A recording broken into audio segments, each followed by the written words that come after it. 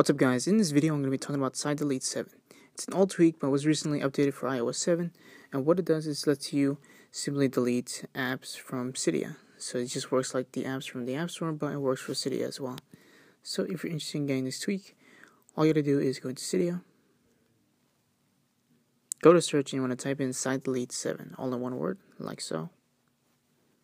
You're going to get a small description as well as a few screenshots. So once you have it downloaded and installed, you can go into settings, go all the way down to see CyDelete7. And from here you get your options. You can have protected apps, which is normally Cydia, your 2 donate options, and the source code.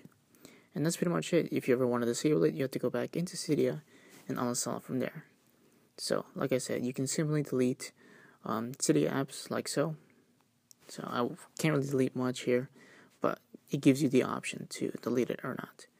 But that's it for CyDelete7. If you guys like this video, please click the like button. If you have any more questions, post a comment. And if you want to see more videos like these, please subscribe. Thanks.